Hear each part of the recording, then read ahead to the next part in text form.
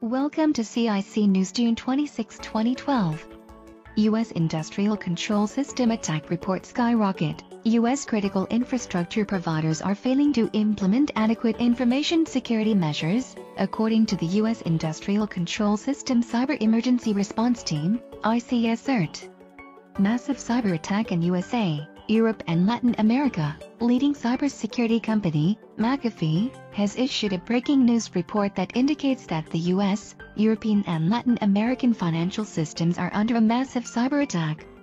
So far some $2.5 billion has been siphoned from thousands of accounts at various financial institutions and banks.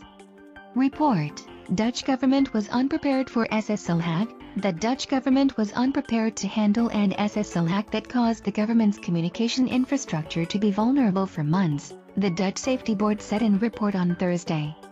Because the government was unable to replace the certificates immediately, citizen and company data was left unsecured.